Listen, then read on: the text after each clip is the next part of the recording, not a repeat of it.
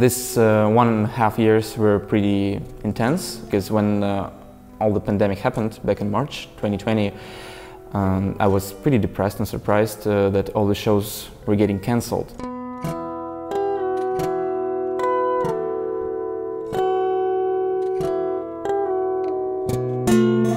But then I decided to not to focus on all the bad things, but better create something that I never really got time to do before. I'm recording 2 albums alongside with my friends from my hometown Krasnodar, so it's gonna be something that's still my music, still fingerstyle, but also other musicians really made it way more interesting to me and inspiring. So I really can't wait to share.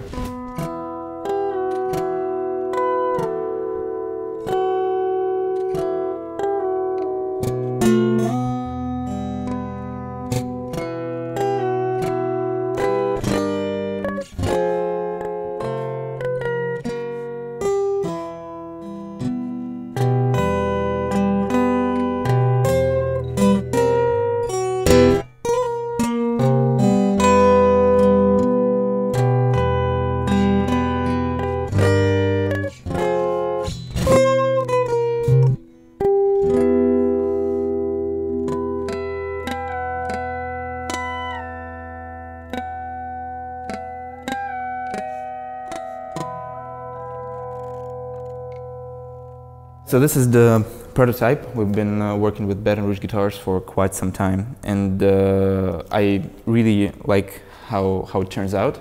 It's still a prototype, so it's not completely finished, but I really hope we can fine-tune everything, and so I could tour with this guitar, I could play shows with that guitar, because I really enjoy all the ideas that we put into here, and there are so many unique things that we can talk about. So yeah, at first we can start with something that's the most visible. It's the weird frets. So they are weird, they're called fan frets, and they just allow me to tune my guitar lower while keeping the tuning stability, because we have the longer scale for the bass string, and it means that the longer scale means higher tension. So it means I can play like a drop A or like drop G or drop F, and it wouldn't be sounding too buzzy and too like this, because the tension is still going strong. That's why I have these frets. Also, there are lots of frets because I want to see my 24th fret all the time. I don't want it like to be just in the air. I want to see the frets. And also, yeah, the pack head is the same as I have on all my guitars with banjo tuners on it, so I can do.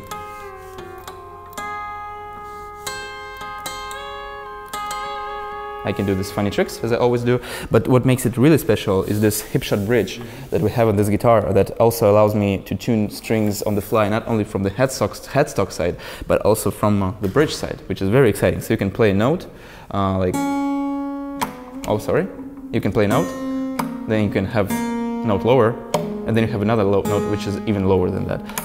So we have 3 notes per string on this side, so we have 1, 2, 3. And then you have another note here. So you have 4 notes per string that you can tune on the fly. So you have, and you can do that with any string.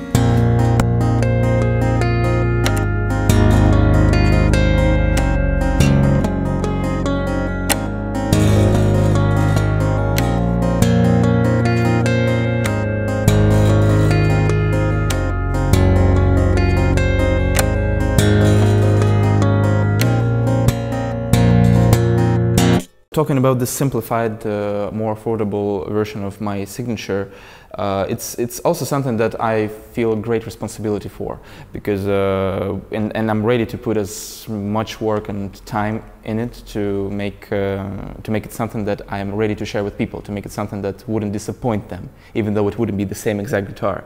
So regarding the things that should be there, it's of course the general looks and feel of this guitar, because there are reasons why I love bigger body guitars. There are reasons why I chose this exact wood combination and frets and things, and cutaway and things like that, that made playing for me natural, and it's something that I feel like it's my body size, that it's something that I chose after the years of trying out different different things, and this is something that definitely should be there. But regarding the more fancy things like bridge and tuning pegs, it would cost a lot of money, so I'm thinking it might be like an additional options that you can add to this guitar if you really want to use these possibilities. Or you can just go without it, because the whole guitar should be working just as a regular guitar too, even if you're not a fingerstyle player at all. Even if you just want to strum some chords,